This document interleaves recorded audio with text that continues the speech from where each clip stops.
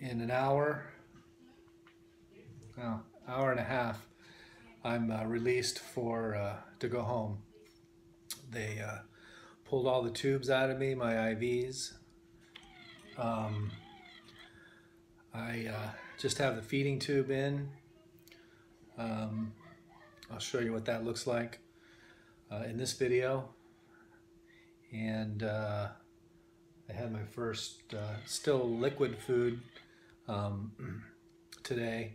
I had the barium test where they put you on this table and rotate you sideways, and then you drink this concoction that goes down, and they do an internal scan of some sort, and they can see live how it goes in your body, and if it's leaking out of any of the stitching anywhere on the inside of my new esophagus. I had that done. Test results all came back great, and so then they removed the epidural, and that was easy. It was a lot less painful than putting it in. Actually, I didn't even feel them take it out. This tube that was in my neck, or that's my stitches. Actually, the first time I really looked at that.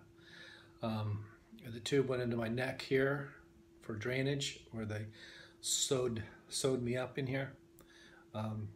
That was a little odd and strange, them pulling that out. But they did that, and removed my IV in my arm. So I just have one tube coming in me, and that's the feeding tube. So I'll give you a tour of my poorly, badly shaped body. All right, so here's a tour of all my puncture wounds. So this is the stitching that they went in, and they grabbed my stomach that they reshaped and reached down behind my rib cage and grabbed it, pulled it up, and then stitched it to what's left of my throat back in here. The good thing is I never had any trouble swallowing. Some of the forums that I've read where people have to learn to swallow again, never had that issue. So I'm really good about that. Just my coughing is a little bit, when I'm out of breath, I cough. This was the tube that went in to pick up any of the drainage, for them to monitor any infection or anything that would happen that was going on inside at where they sewed it all together. I'm not sure what that is.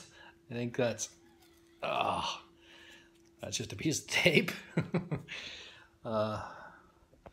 Further down, there's the main incision. It's roughly 6 inches long. Go back to see the scale. Roughly 6 inches long, where they reached in there and pulled my stomach out and re-sewed it up into the shape of an esophagus. I have these two other, they're like little puncture wounds, and what these were is when they cut me open. I don't know if I have another one down here or not. When they cut me open, they tie this back so that there's an open wound there, and these are just holes that are left over when they opened this up and basically pulled it back to probably not to here, but they needed, I don't know why they couldn't have used tape. Anyway, and then this here is my feeding tube. It comes right in, and there's about 3 stitches in here, and then it comes up into here, and this plugs in and out, and then it runs up along this cable. Let me switch. Oh, I can't switch the cameras. Anyway, it runs. Let's see if I can do this. Runs along the cable and up into this machine. I'll have and there's actually what it looks like Soma light. So that's that. I'll be taking something like this home with me. So anyway, I'm in the process of getting dressed, and Julie is on her way to pick me up. So I should be in the car at 5 o'clock, rush hour. Never been so happy to get into rush hour before. So I think that's it for my last, my 7 days after the procedure, post-op of a esophagectomy. There's a 3-word name for the procedure I had. For the esophagectomy. I'll have to learn what that is and write it down on here. So anyway, there are more videos after this that I'll carry you along with me to show my progress and how I'm doing, so that people can see what the recovery is like. So anyway, thanks for following along, and if you're going through this or about to go through this, my condolences. But I just let you know it's not the end of the world. There's hope, and you know, if you ever have any troubles swallowing or any issues that you think you have, even if it's not the esophageal cancer, go in and get it checked out. It can never hurt to get it early, because you don't want to wait till it's too late. So thanks, guys. Later. In the elevator, on our way out of the hospital. As fast as we can go.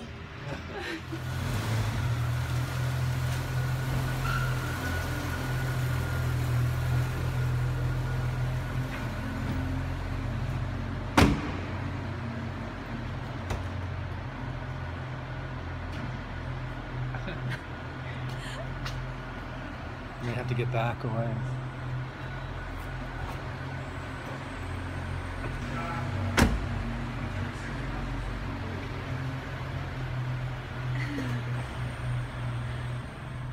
You ready to go home, Terry? I'm ready to go home. Let's do it.